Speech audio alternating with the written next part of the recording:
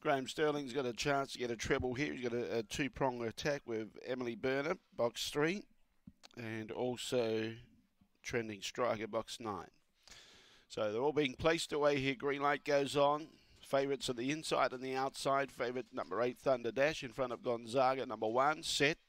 Away, Gonzaga began a little bit better than normal, but Thunder Dash is pressing forward out wide. Gonzaga's finding a little bit of traffic. In the meantime, Velocity Corrine finds a lead. Here comes Thunder Dash, puts in the big strides, takes over, but now Gonzaga's close, only a length away, railing up and looks a threat. Behind those, Trending Striker. Following those through was Aston Jazz and Court Jester. On the inside, Thunder Dash. On the outside, Gonzaga. Thunder Dash held off Gonzaga. Trending Striker got there for third. Aston Jazz behind those. Then we had Court Jester. Following those through was She's Forever, Emily Burner, and the last one home was Velocity Corrine.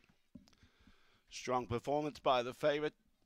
Jumped well to be up nice and handy. Kept wide, used box 8 really well. Got up outside of Velocity Corrine down the back straight. But then we saw Gonzaga trying to sneak up on the inside.